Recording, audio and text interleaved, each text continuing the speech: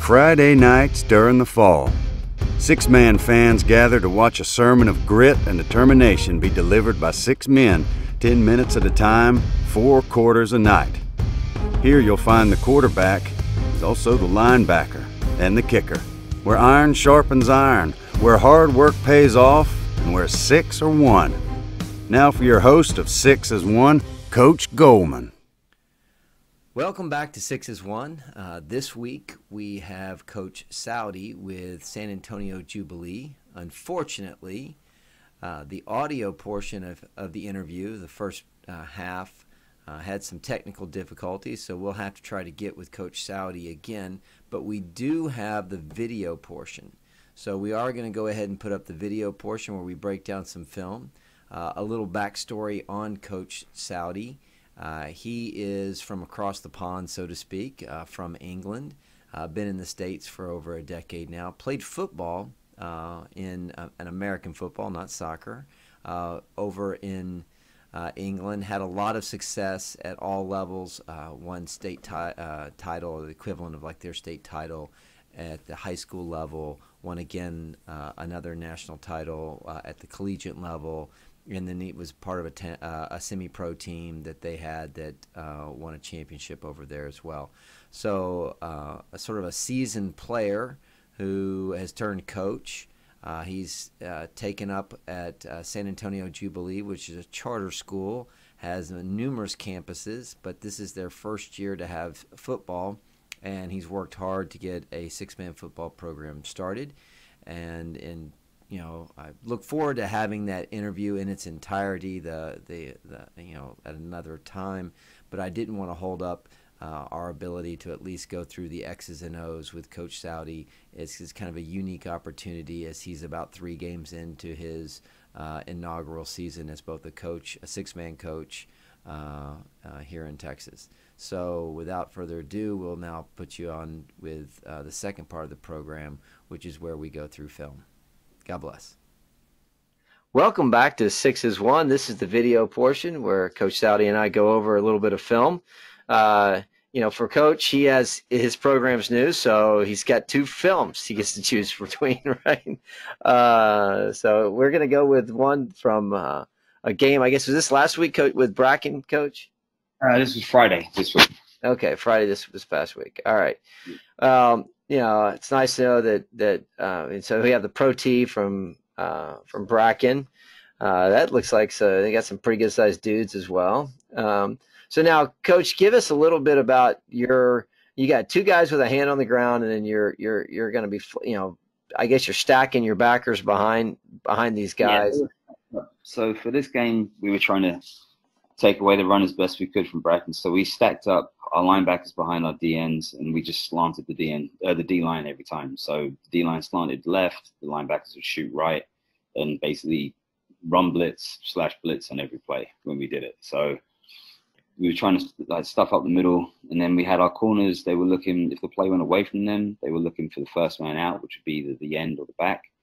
And if the play came towards them, they were supposed to come upfield and try and contain and kind of squeeze that gap down to try and force it back inside to the linebackers who would be flowing off the redirection. Gotcha. So you're trying to bring this guy basically up if you had a sweep. If they're running their standard 26 sweep where they just turn and spin, then you're trying to bring a corner up for run support, slanting everybody through the gaps, and then shooting the backers. So you're kind of in a 4-2 that almost bites down into a 5-1 if you're bringing the corner up.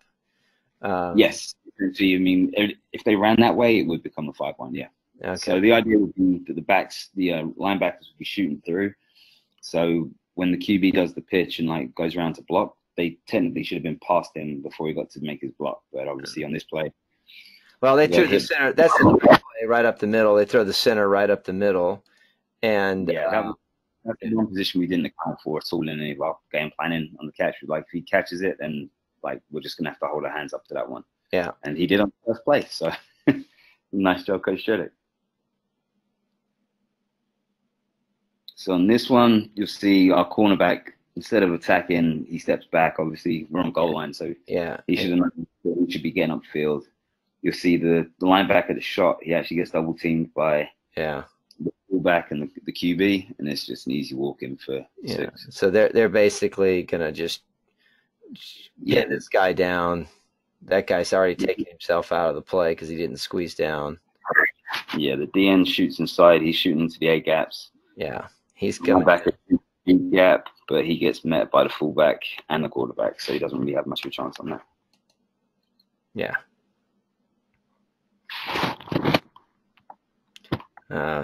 No, but I know supposedly kickers are people too, but we don't care. And I got a good kicker. Hopefully he's not listening to this. Love my kicker, really.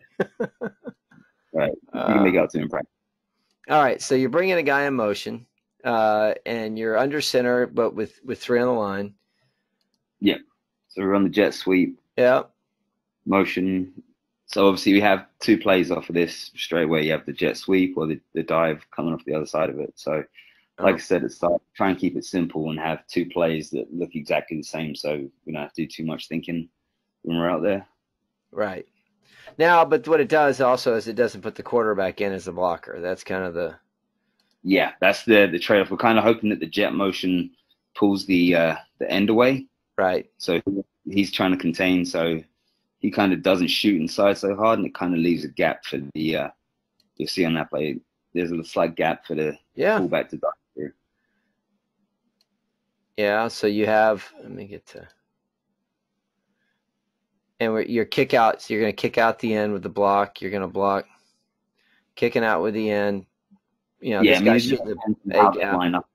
If they line up outside like that, and the nose tackles in the other A gap, then that lineman will kick out and follow it around, because the hole just opens naturally at that point. So here you go. You're going to come back. You're cracking with this guy. You're pulling a guard, I'm guessing. Yes. Or is that the center? Is that the center pulling, or? That's the right guard. Okay.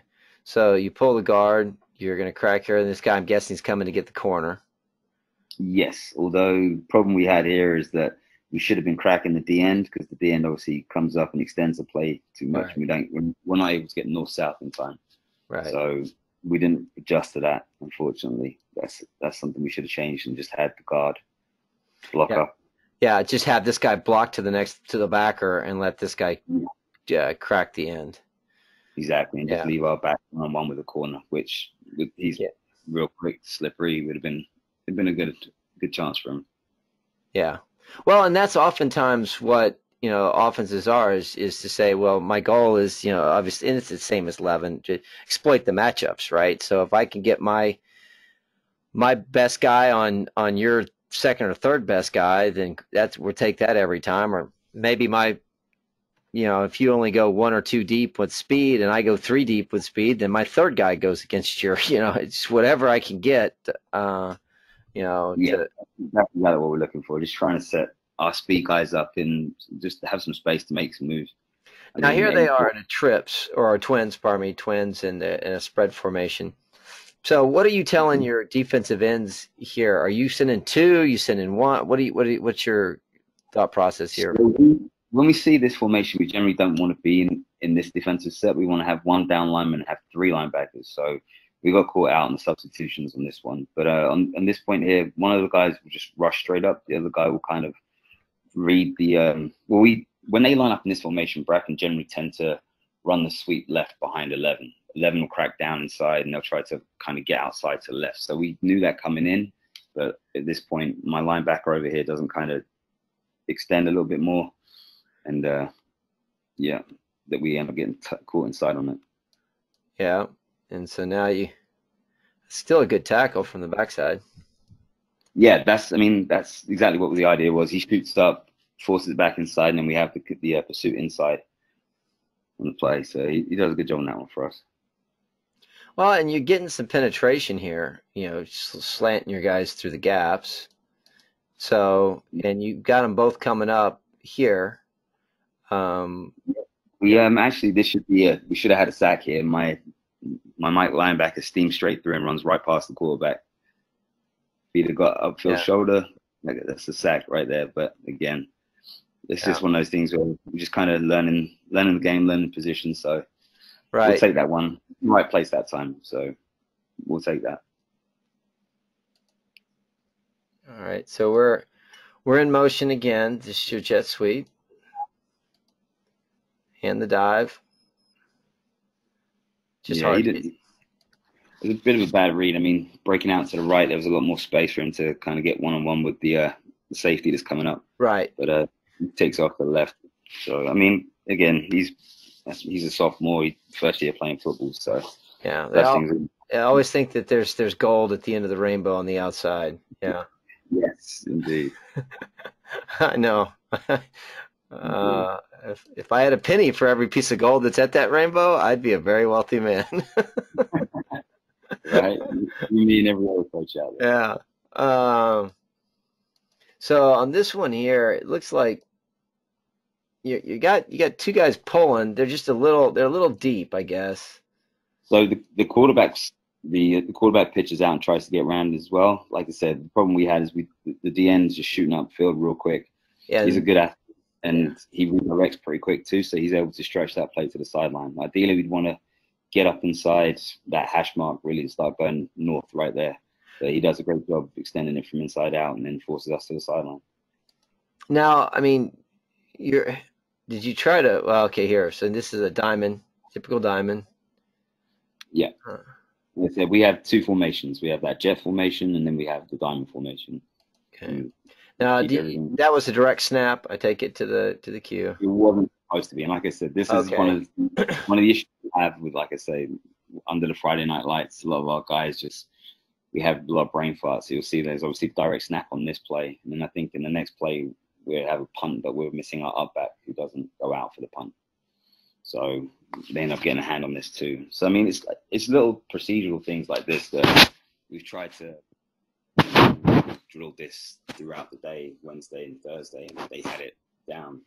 As soon as we got to Friday night and the lights were on, all of a sudden we don't know where we're supposed to be again. So, right, I get you. Well, it's you're trying to do your best. So now I'm going to ask you a question about. So early on, you got a hand on the ground, here. This player doesn't. So do you want a hand on the ground, or a lot of people in six-man will keep them standing up. Some will insist upon a hand on the ground. What's your thought process on?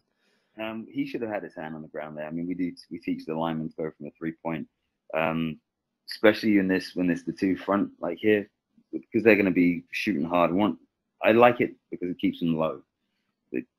Most guys, especially at this level, tend to stand upright and just get thrown out because they've got no leverage. So at least if they start with their hand down, they've got further to go before they're out of position.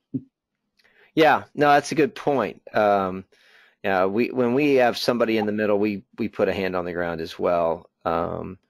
We will flex ends on the outside just simply because we play with DNs, and we will let our backer. We've got a bouncing back. We call him a bouncing backer, kind of your Mike back. Just he goes all over the place. We're going to bring him. The part of it is just try to confuse. I always think at this level, you can do a lot more in confusing people, right? When you're on the defensive side of the ball, if they see the same thing every time, even the not brightest of them will finally figure out how to block it. may take them a few more plays, but yeah, exactly. I think that's one of the issues we had in our first game is we didn't really have any plays defensively. We just had alignments because we wanted to just try and put them in the best position, just kind of let them flow to the ball. But that ended up killing us on that one too. So you got them here. You got them coming. You actually were slanting that way. You got your backer coming. This two's releasing, so you got this guy, I'm sure, covering there. Yep. And this is a pass play.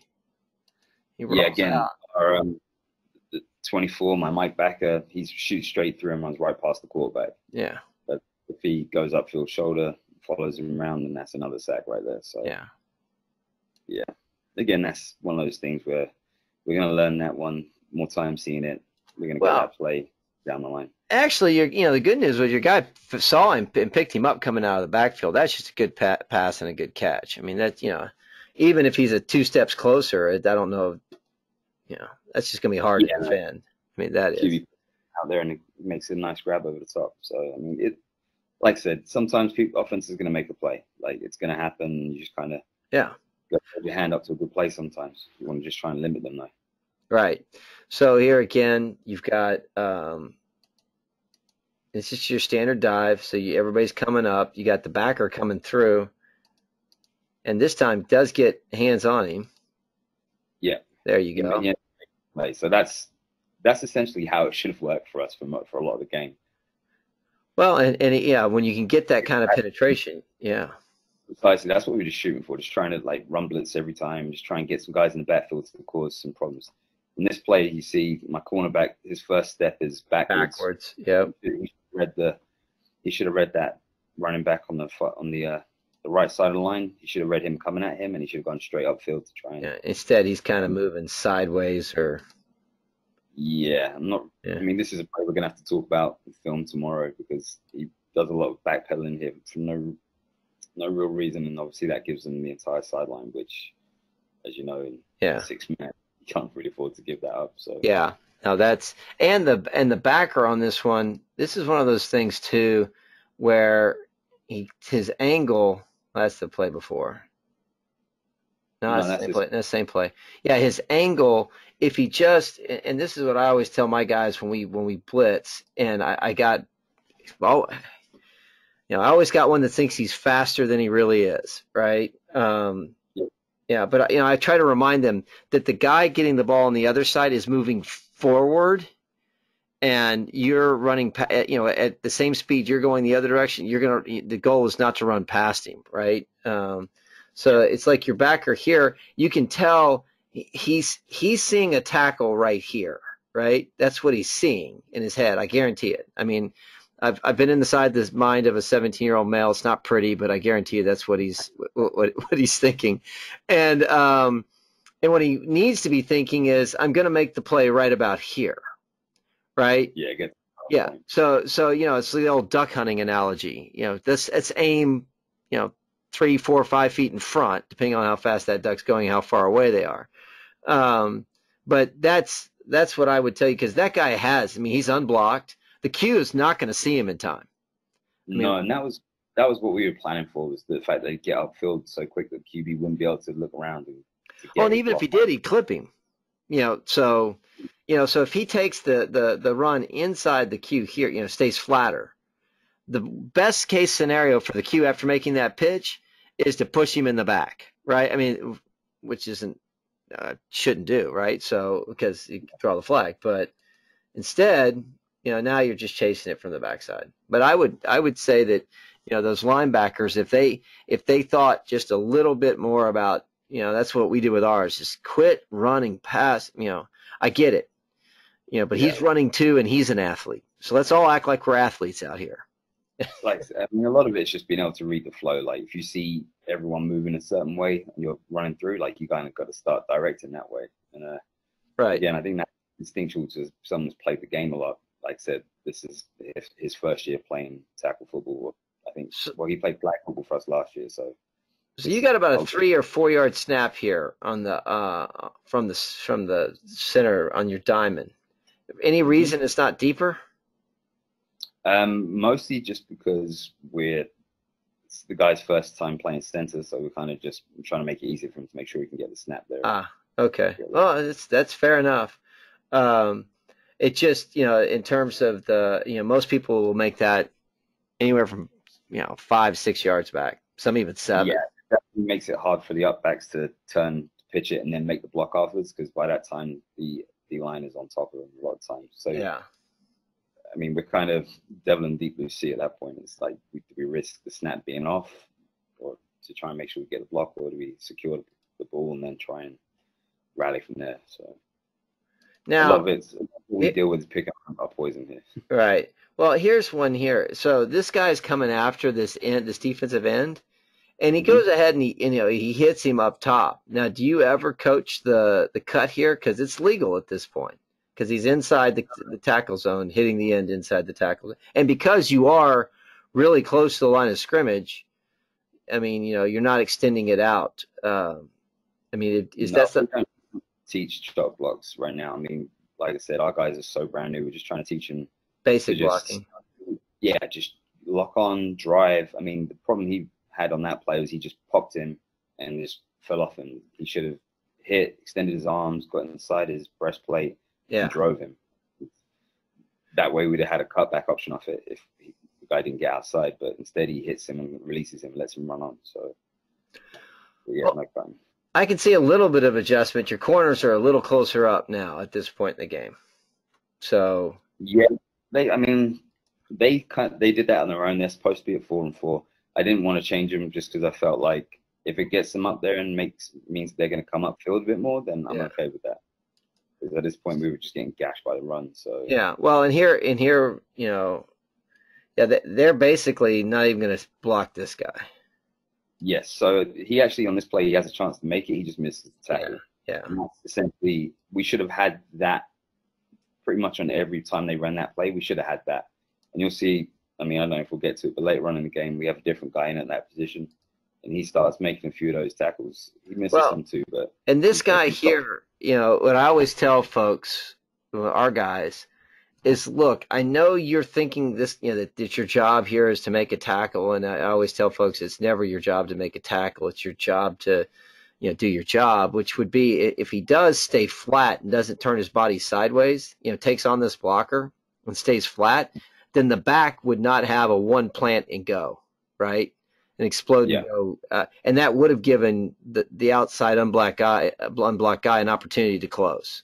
Because that half second that this guy has to hesitate to find out where the hole is. Because when you get turned sideways, right, this guy's going to get turned sideways. He's turned already. No chance. Yeah. That's something we've got to work on some more, is just how to take on blocks. A lot of times, I mean, in the last game, this is already improvement from the last game, because in the last game he was trying to like juke around blocks, which obviously makes a huge hole every time you do that. So this time at least he was taking them on, but we're still working on how to like get into the hole, plant yourself there, and like be able to shed the block at the right time. So that's something that will definitely improve over the season. And both of my linebackers, 24 and 25, are some of my hardest working kids. So I'm very confident we'll get that with them soon. Well, so it looks like you're going to hand this one. Yeah, this is a little counter we have going back the other way. Obviously, we hadn't run that yet, but they played heads up football and sort of have got it. Yeah, I mean, I'm guessing the most times when we see the counter, it's straight up because and it works effectively typically when your ends come too fast, right? Yeah. So when those ends are too fast up the field, so if you go lateral, you're going to end up kind of running into them. But if you go up, straight up, and because you think your guy can beat the backer, right? He's quick. That's definitely something we need to adjust to as we go. I mean, we've seen multiple different looks. Everyone defends this diamond differently, and it's been the challenge trying to like get our guys to, one, like know the plays in the first place, and then two, understand who they should be picking up at this point. Like, because at first we had our center trying to pick up the on-rushing end, which obviously he's got no chance of getting because they line up 2 yards outside of him with his head down. So, like, they're just things that we're going to pick up with experience. Yeah. Again, that's another job well done from those guys. Play side, the end, scrapes along the line and makes the tackle. It's the way it should be. Yeah, he's closing. You know, I would tell probably 55, you might want to catch, I don't know his speed yet, but you're probably a little too deep. You know, I have this problem with my young guys. I'm like, look, they do this crazy thing. They give the ball to one of the fastest guys on their team. Don't know why they do that. But, you know, you want to give yourself a chance, come down the line, right? You know, don't try to chase him from behind. Yeah, I mean, I think we've had the same problem with a lot of our guys. Like, once they get through, like, they're just running through, and then they realize they have to redirect towards where the play's gone. So, again, he didn't follow the flow of the play and ended up being out of position. Oh, there's a flag. Okay, good. They got it. Yeah. I mean, I don't think we did too bad against this play. We just missed some tackles at the end. Yeah, and in the end, that's just experience. I mean, so there you go. Gets off the block, closes well. There you go. Both of them close well to the ball. You know? So this is how we wanted to defend this play. Obviously, we knew about they like to crack 11 in on the side. So we were trying to force it. We had our linebacker that side was supposed to be playing force, but Yeah, and that's what you want to give up on that play. I mean, that's a good example of what you want to give up. Just go ahead and let them take a chunk, throw it deep. yeah. I mean, The lowest percentage play they're going to get out of that one for us. Yeah. So we'll take it. Yeah, take that. That's not a bad. Yeah, and Makes actually, that- pretty good throw, all things considered. But there you go. Yeah, and you see on that play, the guy does the right thing, Yeah. but he just completely misses the play. Like, Yeah. squeezes it, comes up quick, gets outside, and then just puts his head down at last minute and Yeah. goes inside for some reason. So Yeah, that's always never good. So yeah, no, good recovery there. Yeah, there you go. That's a good play. that worked. My guys would have never been looking for a pass on that. And I guarantee you, started called that because nobody ever thinks of a pass when it's 1st and goal from the 3. Well, he did what he was supposed to do. He read the side of the line. He saw no one see coming. him. Yeah. He gets inside. Like, that's a great heads up play from him. He's an instinctive player. I think we're just giving him a lot to think about right now. So he has a bit of a rough game, but he has a lot of talent that we can hopefully nurture and get him somewhere with it. Unfortunately, we go right back the other way and give it back to him now. Oh, that's painful. Oh. Yeah. Well, Coach, I would tell you that you've got, from what I can tell too, you've got some talent out there. Like you said, they just have to figure out what the system is and learn. And it's difficult. But you got, like you said, 25, right? 25 squad, yeah. Yeah, 25 on the squad. How many of them are seniors? 4. Yeah. So you got a lot to work with, and a lot to build upon. And full disclosure, I invited Coach on simply because we're going to be playing later this year, and I wanted to make sure that I had all of his game plan down. By no, We're pretty, like I said earlier, we try and have one formation, and we can run 4 or 5 different plays out the same look, and makes it easy for our guys to memorize and you guys to. We're not much different. Our everybody that's ever played us knows we run the O'Brien. That's all we, their people have said, do you do anything else? I'm like, yeah, we got other things. We got to keep these guys at least somewhat excited in practice, Yeah. You have to have your plays that inside out, and you can lean on when time comes. Yeah. I think that's what we're trying to get to, is just, like I said, for us, just trying to build this thing brick by brick. And the first part for us was, in our first game against Feast, we didn't have the right defensive alignment for the first 12 plays. People were out of position. That obviously killed us. And in this game, we tried to fix that, and we did that. Offensively, we didn't execute the play correctly for the first 8 plays against Feast. So we're definitely, those mistakes were kind of lessened a little bit and improved a little bit this time around. So obviously, as we go on through the season, we hope to get that down to a point where we're not making any mistakes and we're actually able to try and execute the play the way it's drawn up, and hopefully see some better results. Yeah. Well, so who do you have next, Coach? You got a game this week? Yes, we are playing Dimebox. They're a new program as well. So they're visiting us for our first time game of the year. So it's an exciting one for us. Our kids are really excited for this. I didn't know Dimebox had a football program. Okay. Yeah, first year for Coach Frey over there. He's been pretty successful. I know they'd won 2 already going into this week. So I'm not sure. Really? Yeah. They're just down the road from us. Okay. Yeah. Well, good. Cool. Well, all the best getting prepared for that this week, Coach. We thank you very much for your time. Look forward to meeting you in person later on this year when we come your way. So I know that's a long time out, it seems like, from now. But 18th of October, I believe. Yeah, we're looking forward to it, Coach. That's actually going to be our homecoming day. So yeah. for us. So we're looking forward to it. Now you play on your field out there. Do you have You're not like Achieve. You don't have your own big megaplex stadium. I mean, not every charter school has this. Have you seen what they have? No, we definitely don't know Achieve and have these real nice stadiums. We don't. Like I said, we bought the old Casa School, which is on the east Yeah. side of San Antonio. So they have a pretty nice field out there. So we're gonna play our home games at that field. Okay. School, it's grass, right, Coach? Yes, it's grass. All right, there you go. It's the way God meant for football to be played. Just putting that out there. But anyway. Fields look real nice, but it's definitely a grass field for us. Yeah, I hear you don't have to water those artificial fields nearly as much too. That's what they're telling me. No, you mark it once and it's done for life. So that's definitely. Yeah. Well, thank you very much for taking some time in the evening to go over and speak with us. We truly appreciate it, and look forward again to meeting you this later on this fall. And keep plugging away and getting better each week. My pleasure, Coach. Appreciate you having me on. All right. So those of you, thank you very much. I've been told to ask you to remember to like, share, spread the word.